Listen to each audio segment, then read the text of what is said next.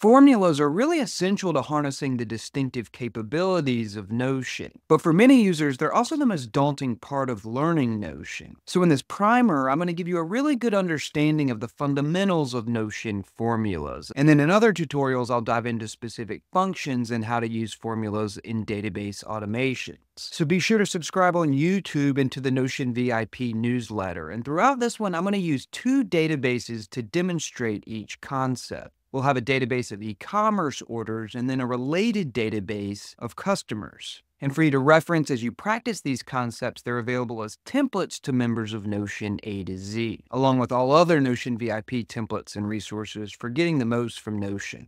So my number one rule for Notion is to structure all information in related master databases and then access it through contextually filtered views. That's the crux of my bulletproof framework, and among the endless benefits is that you can leverage formulas within properties and in automations. So why use formulas? They can perform calculations on other properties, like finding the total price or the return deadline of e-commerce orders. They can merge text, such as generating personalized emails from a template with each person's first name.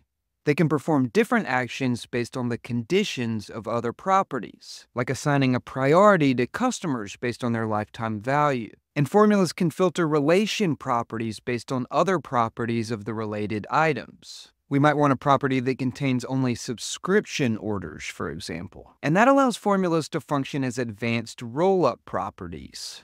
With that filtered list of subscription orders, you could total just the recurring revenue from each customer. And formulas can do all of this within automations to generate values dynamically for the properties they populate. It's a best practice to have a unique value for every title property, so I love using a formula to generate the titles by combining other properties and sometimes using a timestamp.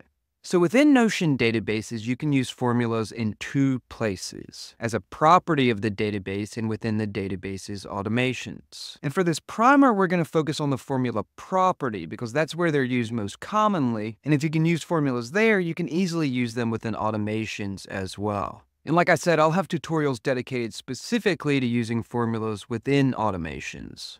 So when you add a property to a database, you can choose the formula type. And a formula is essentially an operation performed on input values to return an output value. And like every other property type, a formula ultimately contains a single value for each item in the database. So each time you load the database, it executes the formula for each item to determine its value.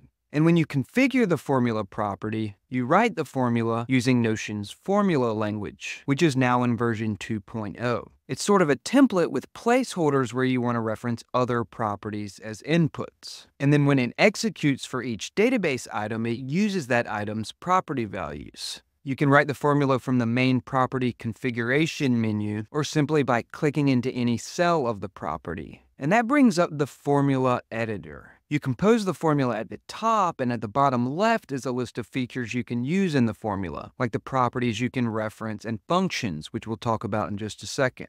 And when you hover above an item, it displays helpful information to the right, and you can click it to add it to your formula. So if I type the simple formula 2 plus 2, I can save, and we get 4 for each item in the database because we didn't reference any other properties. The inputs for every item are 2 and 2.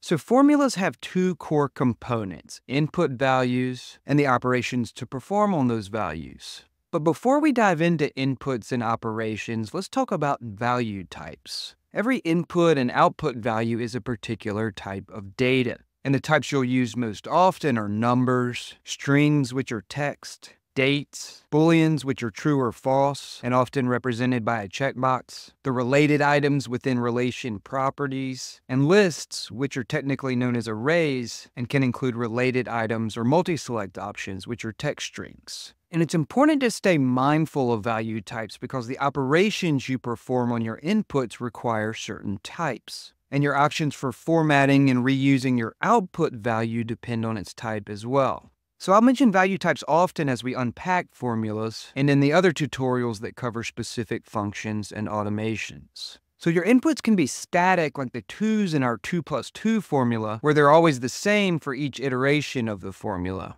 And when you use static text, like if we combine my dog and is Whaley, we surround it with double quotes. But what makes formulas so useful is that we can use other properties as inputs. So when the formula runs for each item, it uses the item's independent property values. So to total our e-commerce orders, we choose the subtotal property, then type a plus sign, then tax plus shipping. And this works because all of these input values are the number type. But you might have noticed that the tax property is another formula. It takes the subtotal property and multiplies it by the static value 0.07 or 7% to return a number. And we can also type property references directly into the formula editor. Start with the keyword prop, and then in parentheses, include the name of the property you want to reference within double quotes.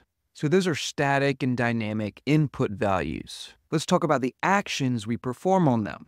When we added numbers to calculate the order total, we used plus signs. To calculate tax, we multiplied with the asterisk. Those plus signs and asterisks were arithmetic operators, which are the symbols you're familiar with for mathematical calculations. We also have the dash for subtraction and the forward slash for division. And you may have noticed that we also use the plus sign to combine my dog and is Whaley. When it's used to merge or concatenate text values, the plus sign is known as the concatenation operator. So arithmetic operators return numbers and the concatenation operator returns text. We also have Boolean operators that compare values to return true or false. To compare 2 and 3, we use greater than, less than, greater than or equal to, less than or equal to, a double equal sign to see if they're equal, or an exclamation point and an equal sign to see if they're unequal. And then we have logical operators used with true and false values. A double ampersand represents and a double vertical pipe represents or. So and returns true if both values are true, or returns true if either one of the values is true.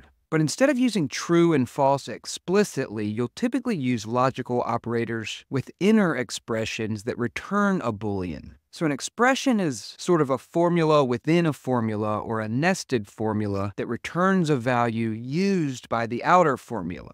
So we can replace this true with the comparison in parentheses. That evaluates to true, which is then used by the outer formula. And you'll see why returning true or false is so useful when I cover the really profoundly useful if function, which returns a value based on conditions. And you'll find a full list of arithmetic, comparison, and logical operators in the formula cheat sheet on Notion VIP. So operators are one way of specifying the operations to perform on your input values.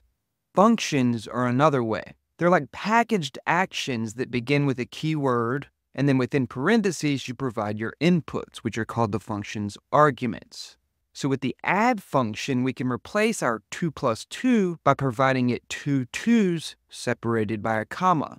And Notion offers many functions for every data type, and you'll find them all within the left column of the formula editor. When you hover over one, you'll see a description of what it does and the arguments it accepts. And like I said, I'll cover many functions in dedicated tutorials, but two of the simpler ones I use often are date add and date subtract. So if we search for date add, we can see it adds time to a date. The first argument is the date, which will typically be a reference to a date property. The second argument is the quantity to add, and then the third is the unit for that quantity, lowercase and in quotes. So let's say these orders can be returned within 30 days of the order. We can calculate the return deadline by supplying date add with the order date, the number 30, and the text string days.